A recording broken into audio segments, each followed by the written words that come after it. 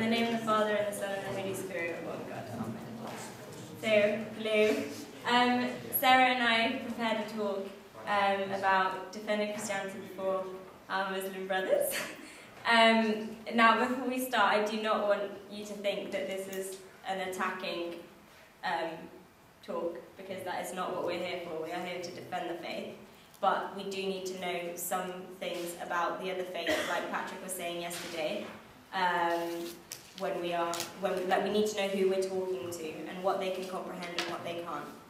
Okay? And the reason I mentioned our Muslim brothers is because we often, I feel like in our culture and society, we give them a very hard time, and that we have to remember that they are each created in the image of God just like us, and that we can actually learn so much from them. They have so much zeal, so much everything, and they are going out to expand their faith. So let's start looking at the positives, okay? Not that we should convert or anything. Okay, so just starting. Does anybody know what the word for what Islam or Islam means? Peace. Give up. Peace. Yes. Submission, yeah? Yeah, okay. So it's the Arabic word for surrender. And it does refer to the sort of the peace that comes from when you surrender yourself to God, basically. Just a little bit of background about how it came about is that they believe that in the 7th century, Angel Gabriel appeared to Muhammad, and who was illiterate. And he dictated the Quran, which was revealed to him by Allah, God, and to a scribe, okay, because he was illiterate. So what we were saying is that Islam is growing. It's the fastest growing religion in the world. Currently it's about 1.6 billion Muslims in the world. But we're still ahead with 2.18 billion Christians. That's about the third of the world, but it's declining. Okay? And Islam is increasing. So that's a bit, it's not great on our part. But okay, just to understand who we're talking to, they do believe in one God. They have 5 pillars of Islam. You've probably heard about these. Shahada is somebody has to be able to recite that there is no God but Allah. It has to be they have to say it but also believe it. So there is no God but Allah, and Muhammad is his prophet. Salah, prayer, you know these words in Arabic, 5 times a day. I don't know how to... Zakat. Oh, right, so that's almsgiving. You have to give, and Sawm, fasting. We all know about Ramadan, and it's that nothing will enter the lips, and it's only for able-bodied Muslims. So for people who are ill, kind of like we have a Buddha that can sort of let us do certain things in our fast and eat certain things. That for those who are not able, same sort of thing. And then the Hajj, the pilgrimage to Mecca, and that's where Angel Gabriel is said to have revealed the Quran, and they believe they have to do it in their lifetime. Sorry, this is the last slide about background. There are Shia and Sunni Muslims, which you may have heard about. Sunni is the greatest majority, it's with 80%. But Shia, well, the difference is, a main difference is that they believe that Islam was passed through Muhammad's bloodline. Okay, so Ali was Muhammad's cousin, and he was the next of kin, and he just passed it down. Whereas the Sunnis believe that there was no sort of, no one was appointed, so Abu Bakr, I don't know how you pronounce it, was his best friend, and so he was elected to take him on, okay? Thank you. And then some are just neither category. You've got to believe that you know that they believe in a God, in one God. So when we are talking to them, there are certain things we can say. We're not discussing it with people that don't know God. So we just wanted to talk about the problems that most Muslims may have with Christianity. Okay? Okay? And the picture.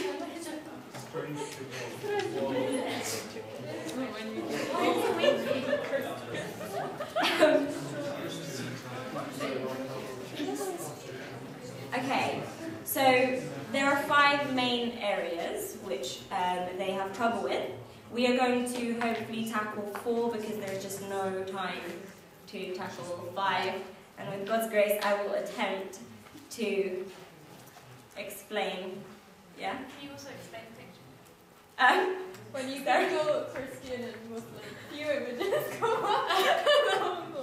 Why are they winking? They're like watching each other. Oh, they're meant to be praying, closing their eyes, but they're looking. Yeah. They're not winking. Yeah.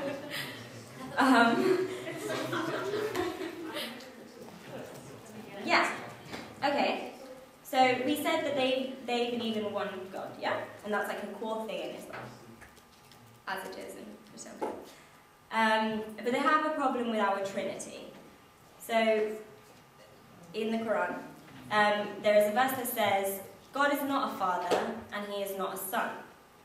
So when we start talking about God the Father, the Son, and the Holy Spirit, they're like, this is polytheistic, and to them it's blasphemy, okay? They almost think that we've invented the Trinity to be able to call ourselves worshipping one God, monotheists, but actually worshipping 3 gods. A main issue that they have is that the biological sonship. So when they refer to someone as the son, as we all do, we understand it to be a biological offspring. So they are created, meaning Jesus must be inferior. But we know that's not right. I'm going to read you something that I found to do with the original Hebrew. Yeah, or Greek.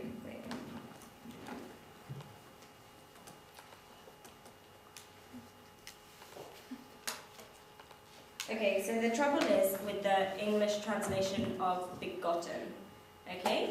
Because for us that can still mean created.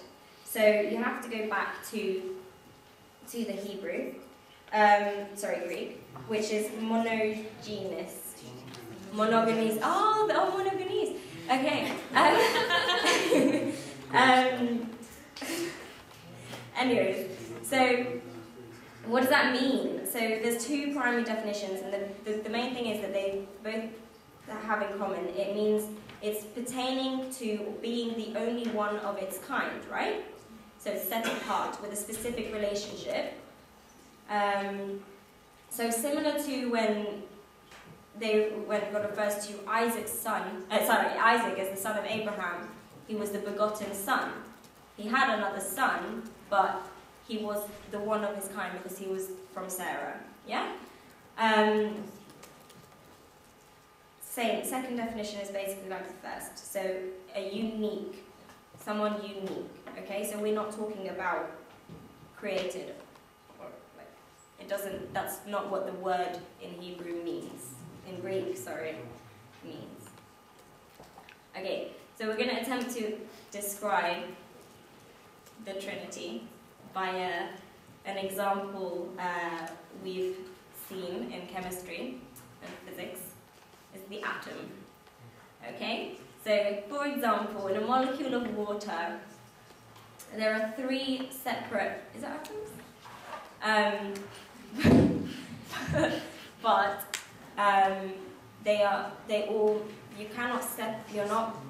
they're all involved, but in one entity. H2O. Does that make sense? Yes? Perfect. Like this.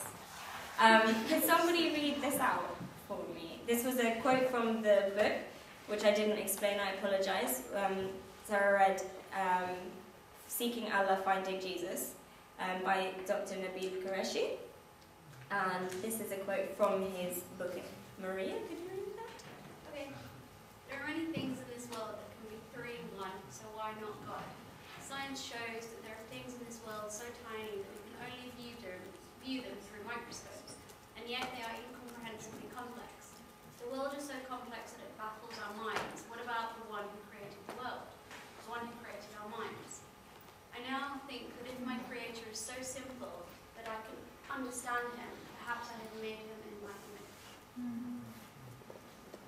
that make sense to everyone? Okay. Nonetheless, we will attempt to explain him.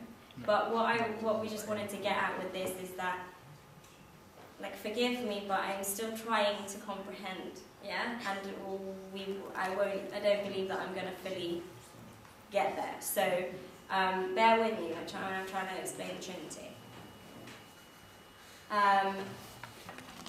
So we believe God is one being and three persons. Can anybody read Genesis 1:26? We changed 3 person, 3 hypostases. Yeah, I was coming to that. What do you want? Genesis 1:26.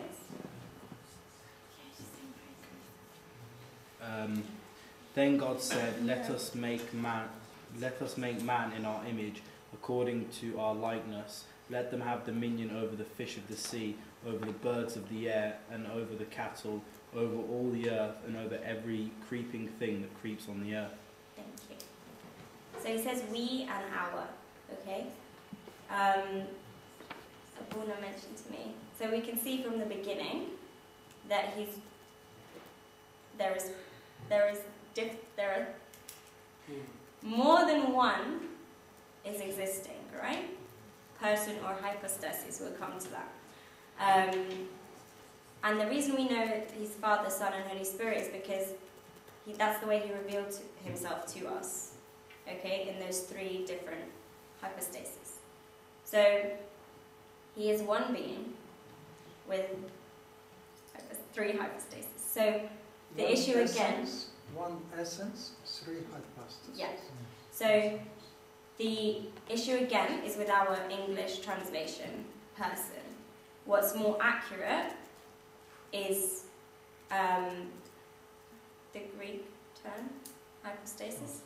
And that means under, hypo, or low, yeah, stasis, which means being.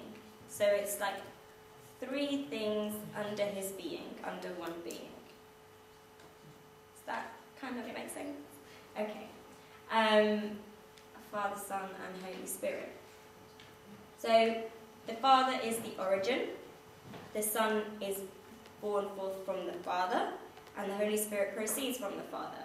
So we can mention these with like analogies which we've come across before. So, but analogies don't always, they're limited. But for example, the fire is the fire, God, the Father, brings forth light, brings forth heat. You can't separate them. They all come at the same time. So Jesus was not created or coming after, because in 1 John it says, in John 1, it says, in the beginning was the Word, and the Word was with God, and the Word was God. He is the Logos, though. Jesus is the Logos, he is the logic. So it's what we can comprehend of God, okay? He's the wisdom of God, or the mind of God.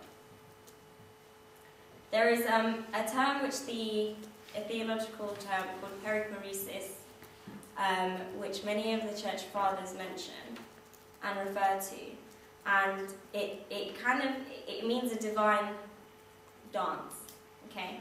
And so you've got when referring to love or having a relationship of love, you must have more than one hypostasis.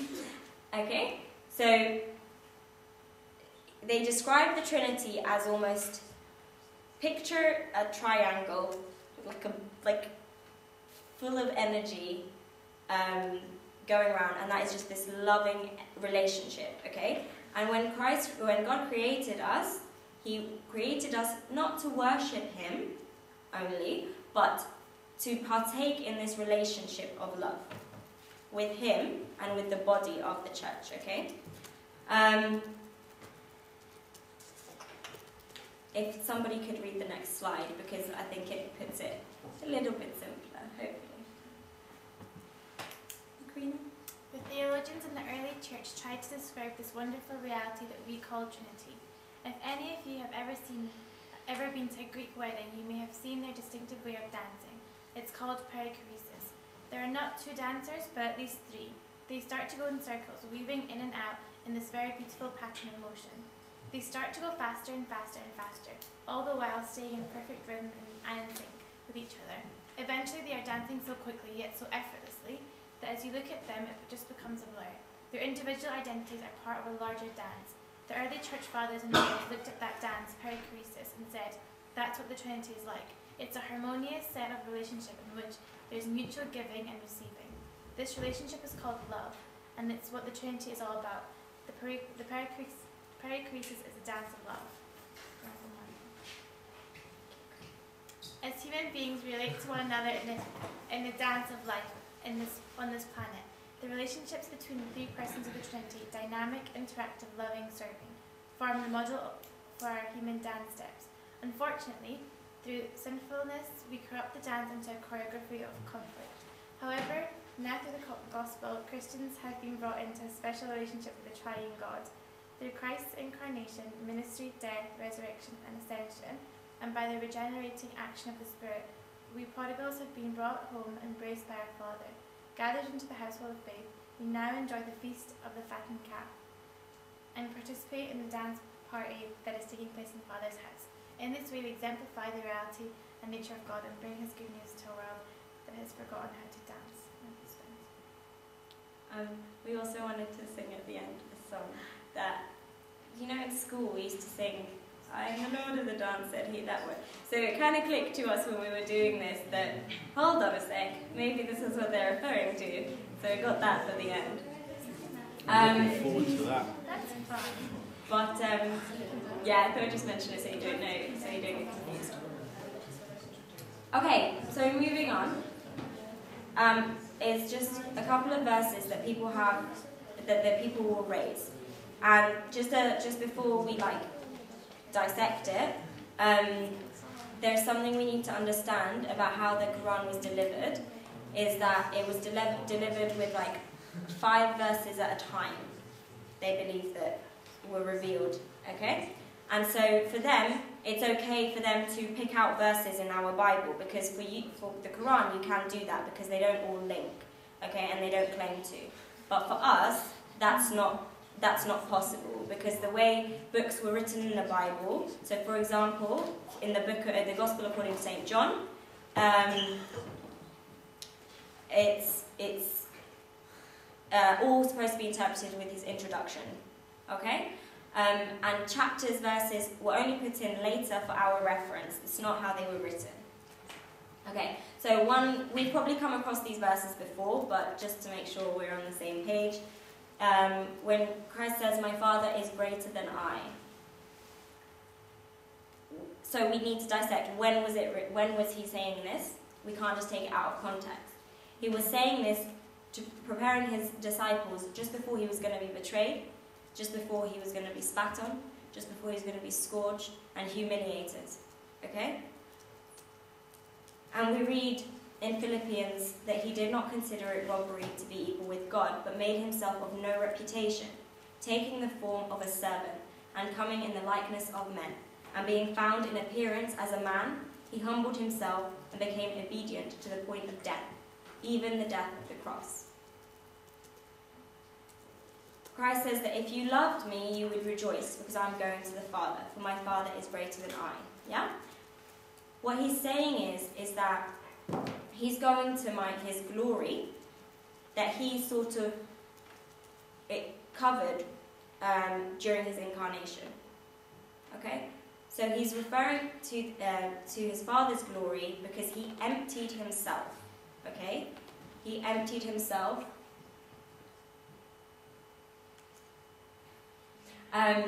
of his glory. Okay? And that's what he's referring to. He's mentioning it in his human form, okay? Okay, we also get that the Son can do nothing of himself but what he sees the Father do. We believe that the Father, the different hypostases, have different functions. A key function of the Father, which the other two do not have, is that he is the source, okay? And And again, with all of this, Christ is speaking in his humanity. Yeah.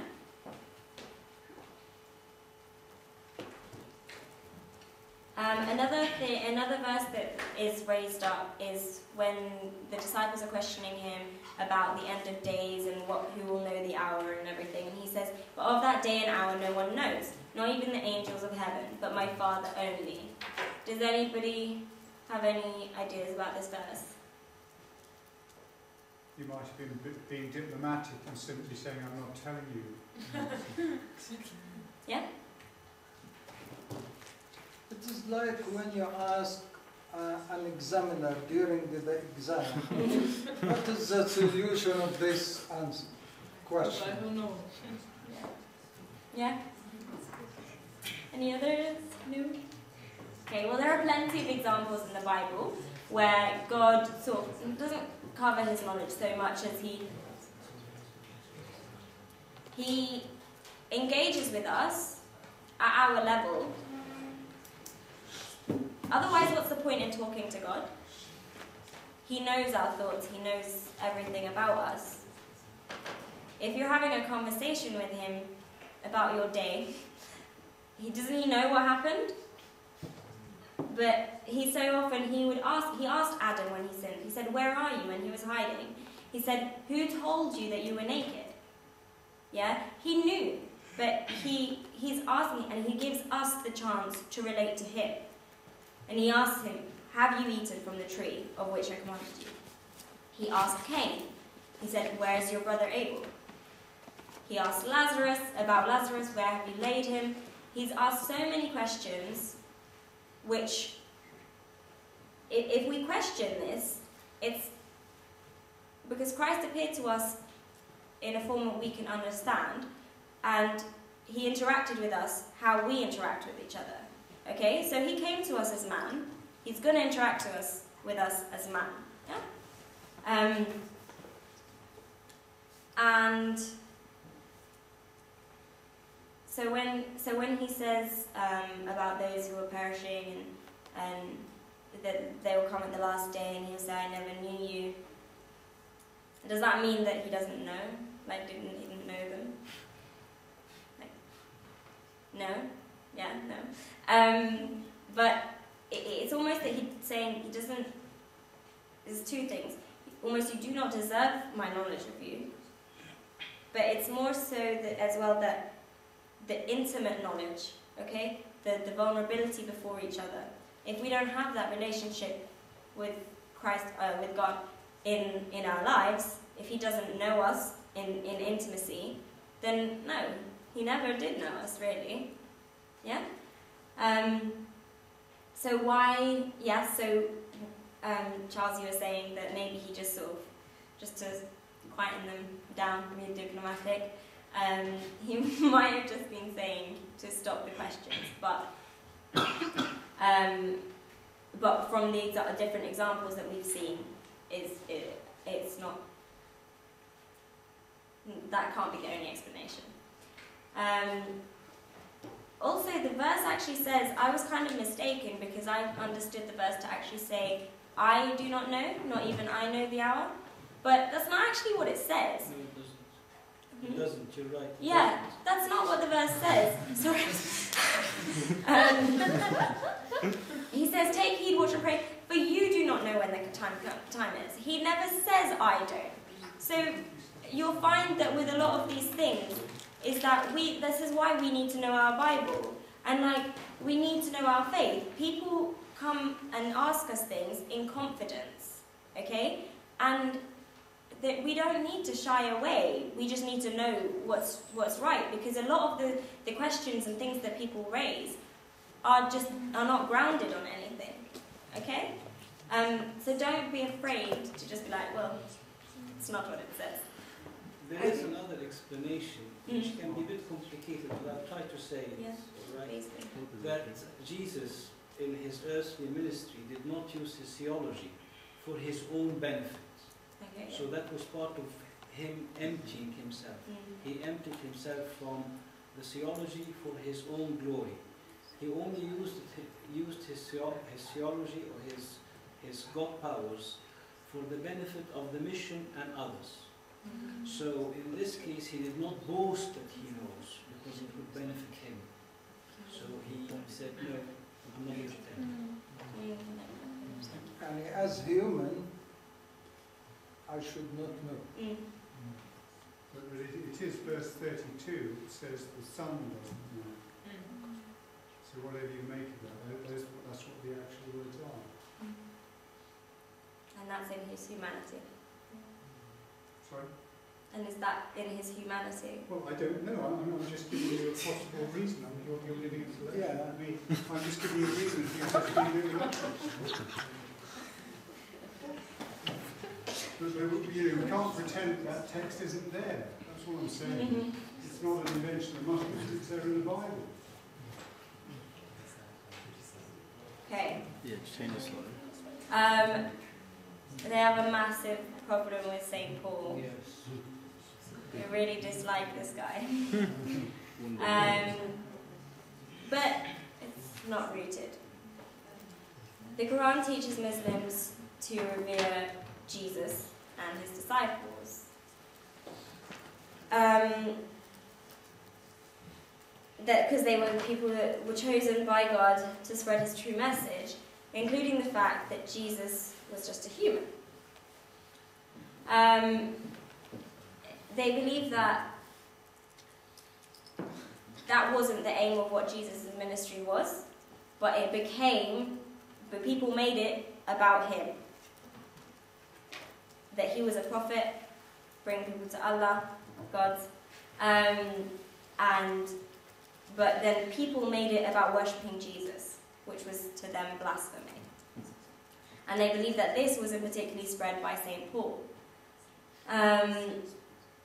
They thought that this was, his motives were power and authority, but when we really look at it, that's not grounded, because St. Paul risked his life numerous times. He was humiliated. I don't know what kind of power or authority he was looking at, for if that's the case. He was the top rabbi of his time, but he actually sort of dismissed that. He got rid of that, and he went in the total opposite direction. He wasn't after power and authority, because if you look at his life, it was a life of meekness and of poverty, and sort of distress, like seriously bad tortures. They also deny Christ's death on a cross. There are two theories that they use to explain it. One is the swoon theory and one is the substitution theory. The swoon theory says that if God can raise Jesus from the dead, if we claim that God can raise Jesus from the dead, why can't he do a smaller miracle which says, well, keep him alive on the cross? Okay? They say he didn't really die on the cross, he just came very close to it, and that he was taken down and laid in a tomb. After 3 days, the coolness of the tomb revived him, and he managed to roll away the stone, come out of the tomb, and appear to his disciples. That's the swoon theory. And the second, the substitution theory, which most Muslims will argue, is that Jesus was substituted. So he was put on his face was put on somebody else to die. Okay? So what if Jesus was just like hiding somewhere? Actually, the second one is the true belief. The second one. Yeah, this is the one that most people. It means like people know it.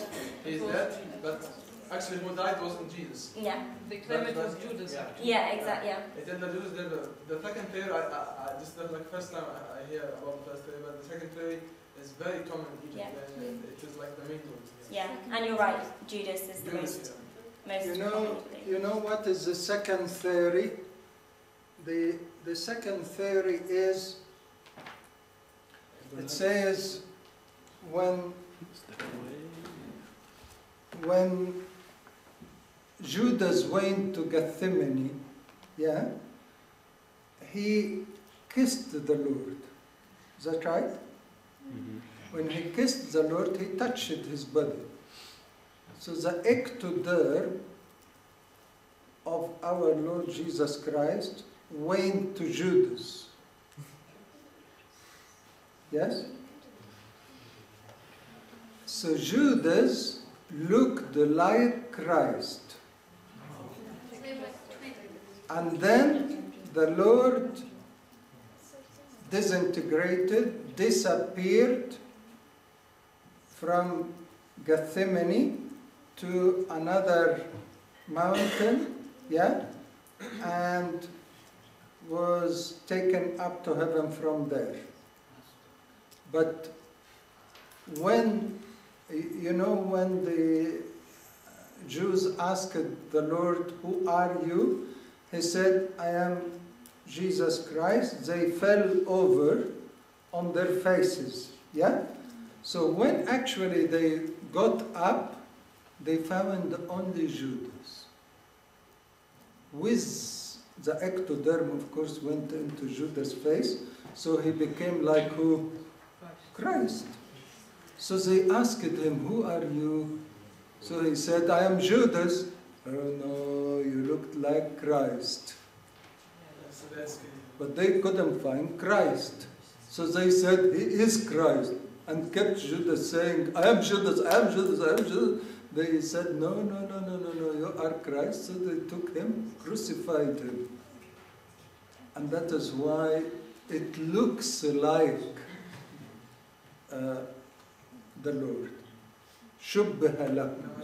Where did that come from? Like, why did it... That is one of the explanations that they wanted to explain that Judas looked like Christ. How? Yeah? So they came to the explanation that the ectoderm went from the Lord to Judas' face, yeah, while he was kissing him. That's the explanation they say. طبعا يعني we don't say that is true. Yeah. What about Judas' death? They say about Where? Judas is dead. Judas killing himself. Our Lord Jesus Christ became like particles, went into another mountain, yeah, and the Lord took him from there. That is why they say the Lord hasn't died, hasn't crucified. Yeah? It's all trying to explain what is written, yeah, with different theories. It is a theory, and from... Thank you.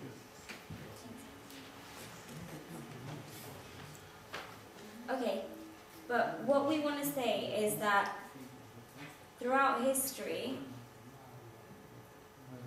like, crucifixion was designed to be such a torturous death that no man could survive a full Roman crucifixion.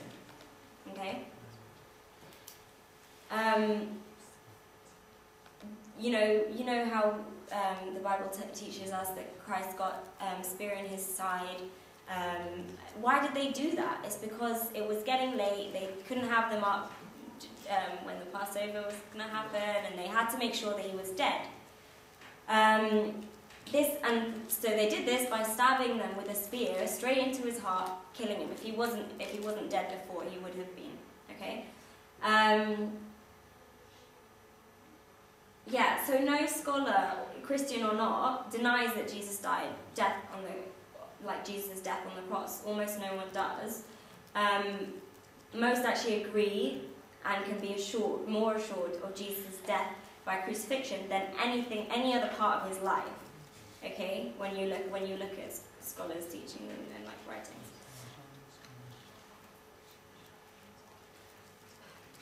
Okay. Just wanted to kind of get you guys really understanding what it meant to be a Roman crucifixion, or so. We had like quite a bit. Sarah, do you want to read it? Oh, is it on my glasses? Oh, okay. Does anyone want to read it? Even the flogging process consisted of a whip that was designed to rip skin off the body and cause excessive bleeding. Flagrum. After a few lashes, the victim's skin would come off in ribbons and their muscles would tear. After a few more lashes, arteries and veins were laid bare. Sometimes the flagrum would reach around the patient's abdomen and their intestines would spill out. Many people would die from flogging alone. After flogging, victims were nailed through their arms to the cross, the nails right through the median nerve, causing extreme pain and incapacitating hands. A 7-inch nail would be driven through both feet. The crucifixion victim would be made to hang from both arms, making it impossible to breathe, and any little remaining energy left would push against the nails of his feet so that he could breathe back down, then push up before breathing out again. This is why they broke the legs of the robbers next to Jesus, because they knew that without their knees they couldn't breathe out, so they died.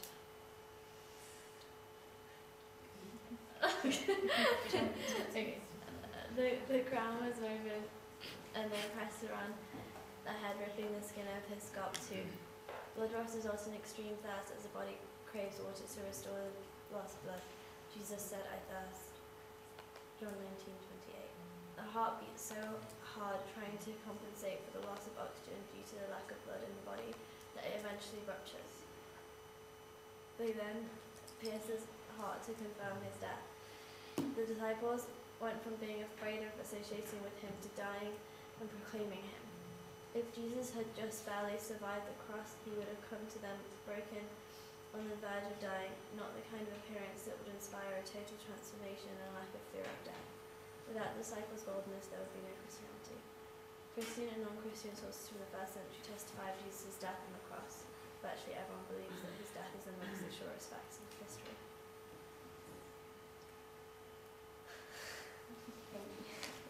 So we just wanted to, like medically. Have you heard? Bad. Have you heard what did she say? All of you. Okay. And I wanted her to say it on the microphone. Can we? No, I'll do it again. No, it's fine. I think everyone heard it. I think, yeah, it's fine. I think everyone heard it. Okay. So we're sure Jesus died, okay? So to go against the substitution theory, which is what's most commonly believed, the point is that it's a conjecture. It doesn't stand on anything. It's just something they've used to try and not fall in their own, yeah? What is conjecture? Well, yeah, we were trying to... Conjecture. Sorry, go ahead. Guesswork. Yeah, guesswork. Did you? His claims about evidence. So it's not based on any evidence. It's not based on any truth. To me, especially what Bruno was saying about the change that when Jesus kissed, like for me, that's kind of harder to believe. But anyways, I'm sorry. I didn't You know want what that does mean? It still does mean that we believe it is Judas who's been risen. They put Judas on the cross, and Judas died, and we put Judas in the tomb. So the one who is being risen would be Judas. I think it means something even worse than that. It means that God is alive. Yeah, of course. But the trouble with this theory, it only leaves us with only one conclusion, that God is a liar, because he deceived all the people. He believed in Jesus and his disciples for all those centuries. That's pretty good. Till it dawned upon him 700 years later to tell us. It only leaves us with one conclusion. This God is a liar. Their God, the one who said that, not ours. There can be no other conclusion. Yeah. So we have a little picture. So it's just saying what if doesn't make it right. Okay?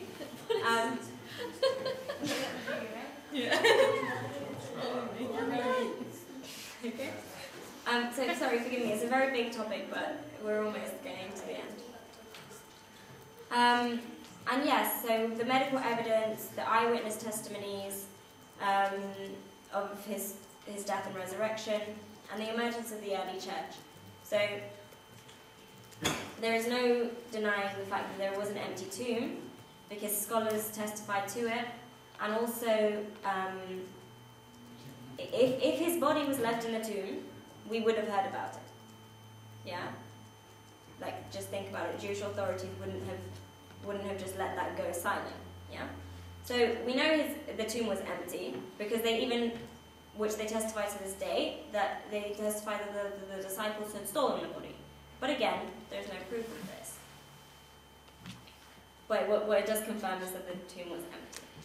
Actually, what's funny about the disciples stealing the bodies, that a few days later, when the disciples went into the temple and did the miracle, and they told them not to preach the word of God, the name of Christ again, they never interrogated them about stealing the body. Yeah, that's true. So they knew. And I think another answer for this is that if this theory is true, the Jewish would have proved it. The Jewish say, believe until now, that the disciples stole the body.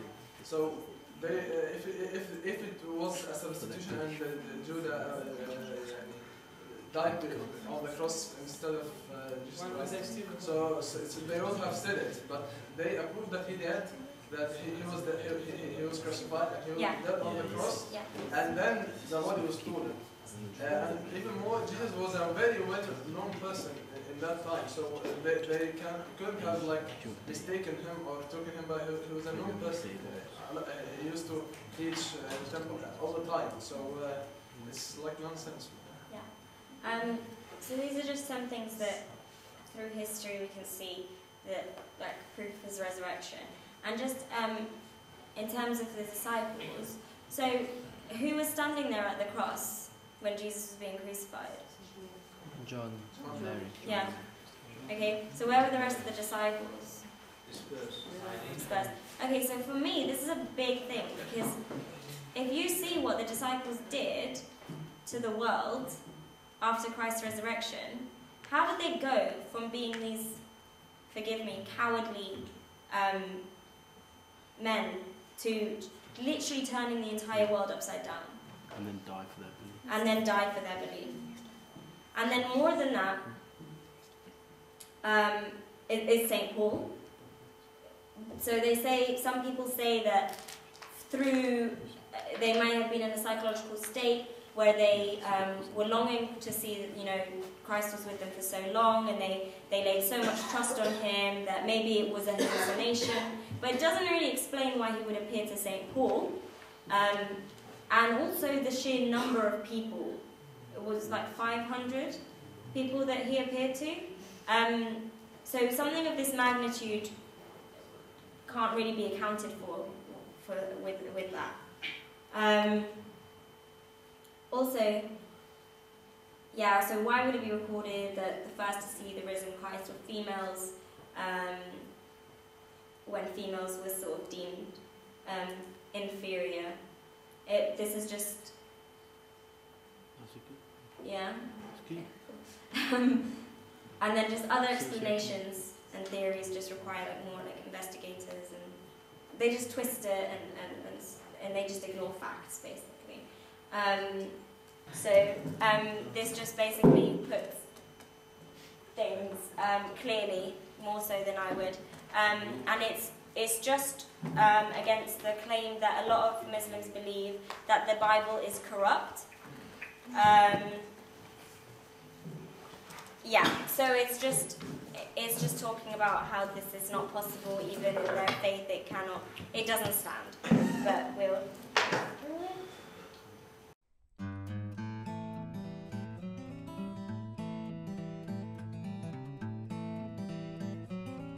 In Surah 29, verse 46, the Quran commands Muslims to say to Christians, "We believe in what has been revealed to us and in what has been revealed to you. Our God and your God is one, and to Him we submit." Yet many Muslims say something very different to Christians. They say, "We don't believe in your book because it's been corrupted, and your God is a false God." If Muslims are commanded to say that they believe in what has been revealed to us, why do they instead say that they don't believe in the Bible, the only revelation we have? And if they're commanded to say that our God and their God is one, why do they instead say that our God is a false God? According to the Bible, God is a Trinity, one in nature or essence, but three in person, Father, Son, and Holy Spirit. The Son entered creation as Jesus of Nazareth. Jesus died on the cross for sins and rose from the dead. The Quran denies all of this, so a Muslim can't say that he believes in the Bible or that Allah and the God of the Bible are the same God.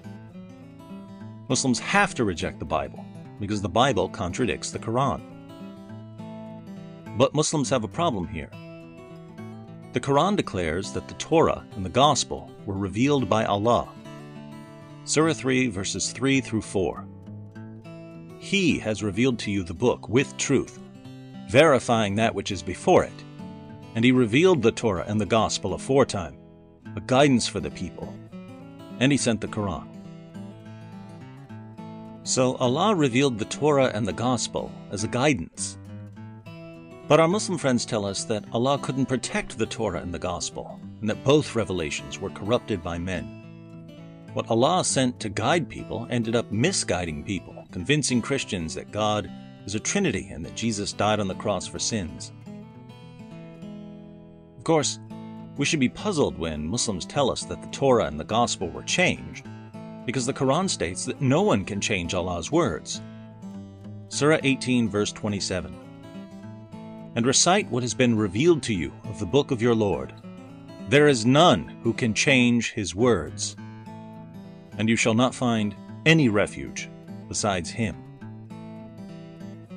Here, our Muslim friends might say, this verse only means that no one can change the Quran.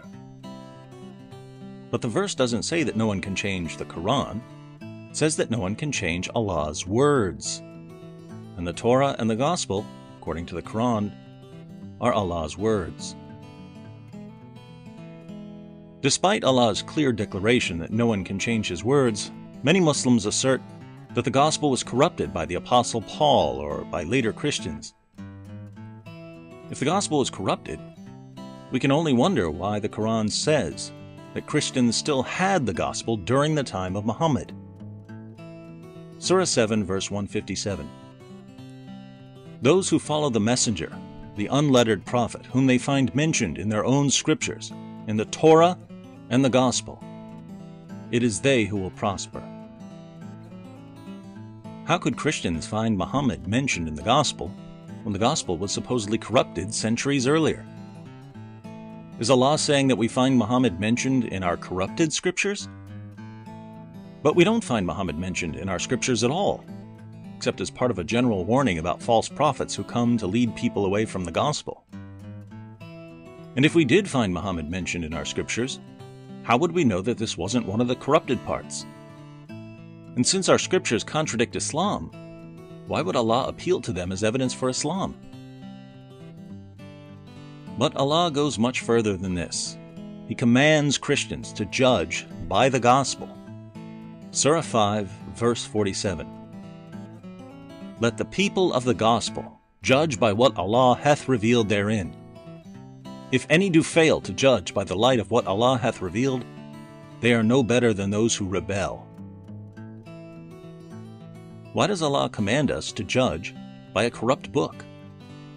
The only gospel we have contradicts Islam, so in order to obey Allah's command, we would have to judge by the gospel and conclude that Islam is false.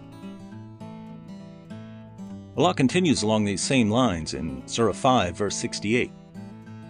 Say, O people of the book, you have no ground to stand upon unless you stand fast by the Torah, the Gospel, and all the revelation that has come to you from your Lord. Why would Allah tell us that we have no ground to stand upon unless we stand upon a corrupt book? If the Gospel has been corrupted, wouldn't Allah just tell us to get rid of it and believe in the Quran? So the Quran clearly maintains that the gospel is authoritative for Christians, and this only makes sense if the author of the Quran believed that Christians have the Word of God. But the gospel wasn't just authoritative for Christians, it was also authoritative for Muhammad himself, and, therefore, for Muslims. One day, Muhammad started having doubts about his revelations. In response to these doubts, Allah commanded Muhammad to go to the people of the book, Jews and Christians, for confirmation. Surah 10, verse 94. But if you, O Muhammad, are in doubt as to what we have revealed to you, ask those who read the book before you. Certainly the truth has come to you from your Lord, therefore you should not be of the disputers. Muslims today act as if the Quran stands in judgment over the Bible. Since the Bible contradicts the Quran, Muslims assume that the Bible must be rejected. But in the Quran, it's exactly the opposite. The Bible stands in judgment over the Quran, and Muhammad himself could only confirm his revelations by checking to see if they line up with the scriptures of the people of the book. Since Muhammad continued preaching Islam, he apparently never took this test very seriously. If he had gone to the people of the book in search of confirmation, he would have been forced to reject the Quran, because the Quran puts Muslims in an inescapable dilemma. Either Christians have the inspired, preserved, authoritative Word of God, or we don't. Those are the only two possibilities. If we have the inspired, preserved, authoritative Word of God, Islam is false, because Islam contradicts what we have. If we don't have the inspired, preserved, authoritative Word of God, Islam is false, because the Quran affirms the inspiration, preservation, and authority of our book. So if the gospel is the Word of God, Islam is false. If the gospel isn't the Word of God, Islam is false. Either way, Islam is false. By affirming scriptures that contradict its core teachings, Islam self-destructs. Muslims who don't want to believe in a religion that self-destructs will therefore need to find a new religion. Let's encourage our Muslim friends to obey the gospel, as both of our religions command. Almost done, sorry guys, I know it's long, but it's just a very big topic. So there's, just the authenticity of the Bible.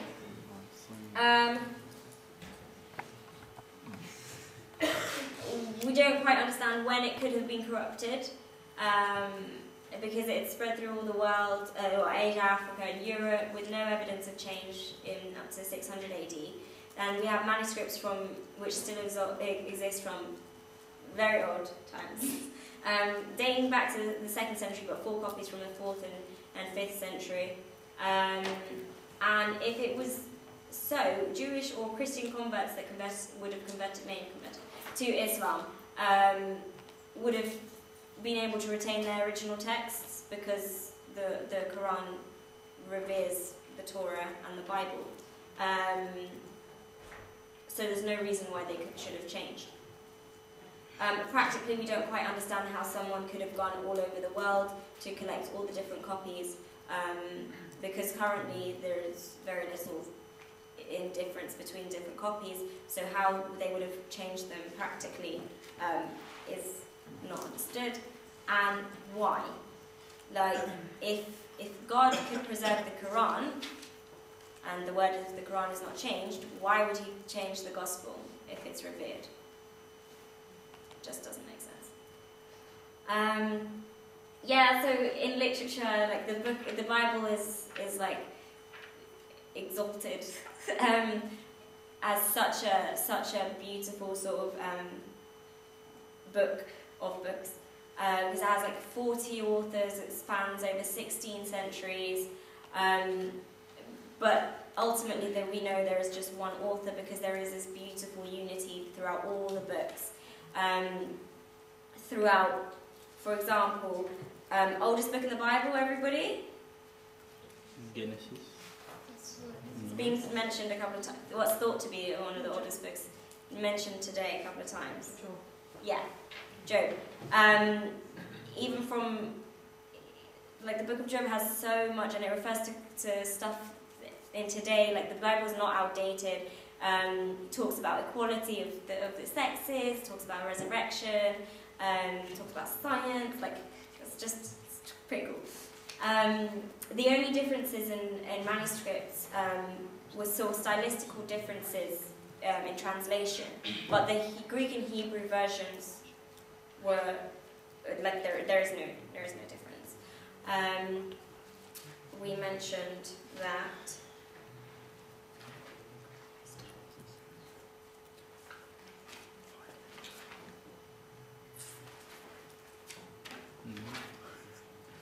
Yeah, these are just a couple of the early manuscripts which we can find. So if you go to the British Museum in London, you can find the Codex Sinaiticus, which is from the 4th century. And then the Codex Vaticanus is in the Vatican Library. I can't remember where the other one's from, I apologise. But on top of that we have Dead Sea Scrolls, which are even older, and things called Masoretic texts, which are, if I can find it, Sarah? Here they are. It's basically what they held as the Old Testament. It's basically what Jews have, but they possess the original Hebrew language in the Old Testament, and it goes back to 1,000 years. So it's those who revere the Old Testament scripture as well, affirming consistency with the Bible that we have today. And then you've got the Septuagint, which is the first translation of the Old Testament into Greek, transcribed in the 2nd century, and it again contains all the prophecies. So it's got quite a few documents. And the original Greek New Testament survives as early as the 2nd century after Christ. That's it, guys. We just wanted to sing the song. But also just a word about the Trinity again. Abuna was telling me yesterday how, you know how we read the verse in Genesis which says, let us make man in our image. Even though it says we in our, it's quite complex, but the Hebrew word doesn't actually have a plural. So it doesn't express them as 3 separate beings. I think I heard something like, it's kind of more to, like kings and queens sometimes use it, like an honour, like our image, but it's still referring in the Hebrew language, the use of the royal we does not exist. So when they used the we, the royal we, was the first time it was used in the language, while it's not existing before that for kings or for glorification. So it was meant to be for a plural. Okay? There is no other explanation for it being the we, the plural. And really quickly, I just wanted to say something about Trinity as well. It's like theology and love. We were talking about it being this sort of like love dance. Just wanted to mention the Gospel of St. John. We refer to it as the Gospel of love, but we also refer to it as the Gospel with the most theological and tackles the Trinity. And the more we understand about the Trinity, the more we understand we learn God's love, and then the more we understand God's love, the more we understand about the Trinity.